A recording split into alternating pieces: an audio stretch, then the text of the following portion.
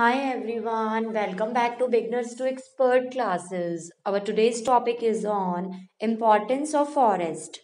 Forests are gift of nature. Human evolution itself has taken place in the forest. Even today, some tribes live in the forest and their lives depend on them.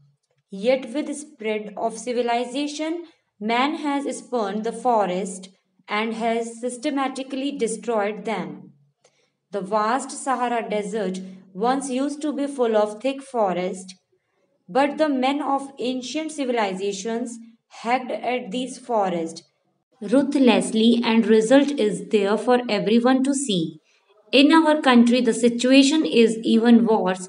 India's forest approximately 23% of the total land area, which is at least 10% less than the world average.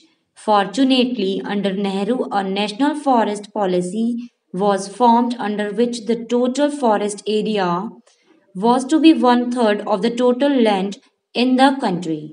The government has been taking more and more steps to conserve the forest and encourage afforestation through social forestry. Forests maintain the ecological balance of nature. They conserve the soil, regulate the rainfall and the flood, and maintain ecosystem of the flora and fauna. They provide us with forest product. They also conserve the life of the million of wild animals. They are indeed indispensable for man's existence on the earth.